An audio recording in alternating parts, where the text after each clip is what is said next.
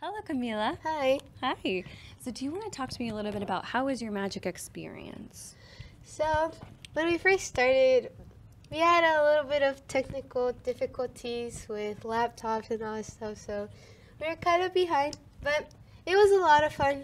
Yeah, I got to learn JavaScript, which was a little bit hard, but I got there. We got to learn how to do random suggestions while clicking the button, and it was a lot of fun. Yeah, we worked through those technical challenges too. Yeah, we used other resources that we could in the midst of all those technical challenges. Awesome, awesome. So can you describe your project a little bit for us, maybe combining the two passions that you have? So my website is basically climate change, and it's web development. And I wanted to do it because some people, don't really care about climate change.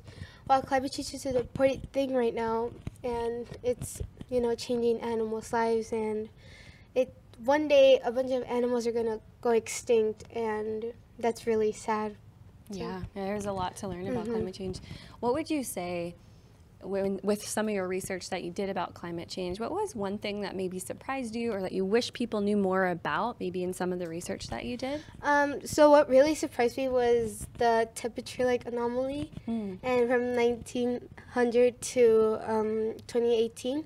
When it first started, everything was mostly blue, which is cold, and then once you get further into the years until 2018, there was just 3 spots of blue, and everything was red. So it really got warm, even though you may not notice that it's getting warm. Maybe right now it's super cold and rainy, but in reality, the world is warming up more and more. Yeah. So wasn't there a visualization on NASA that kind of showed us it was that? a world, and then there's a little button, and then you get to swipe it, and then it changes everything. Yeah, and can you talk to me a little bit about how we used the data from NASA actually into our chart? What did we use to make the chart? We used variable Chartist. We used Chartist.js, and it showed a bunch of information, and then we just kind of copied and pasted. Yeah, it's a JavaScript and then library, we changed it. Yeah. Yeah. Awesome. Very cool.